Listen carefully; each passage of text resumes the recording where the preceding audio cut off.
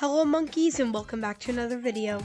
In this Gorilla Tag video, I'm going to be showing you guys how to cartwheel run in Gorilla Tag. Cartwheel running is pretty much a run that I made up where you pretty much run, but it's sideways, so kind of like this. So kind of like that. So yeah, now I'm going to show you guys step by step on how to do it. So you're going to be looking straight, and you're going to take your two hands. You can use any hand motion you want. Like, you can use L's, you can use just your palms out. You can do anything, but I like doing this. I don't know why, I just do. So what you want to do is you want to put your hands in front of you. You're going to make this motion, kind of. So it's like one hand at a time, and then one over the other, kind of. So it's going to look like this.